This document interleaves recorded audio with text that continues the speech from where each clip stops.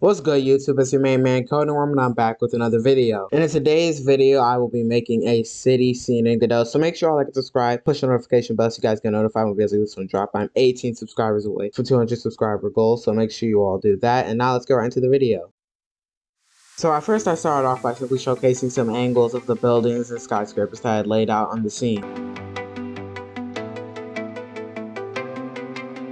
Then after that, to demonstrate sort of what I had been doing over the past hour or so of work that I had been doing, like I said the same thing twice. Either way, yeah, I duplicated one of the towers or the statues I had made. Not statues, buildings, yeah, they're called buildings. One of the buildings I had made and moved them over and made some space because you can't have everything running into each other.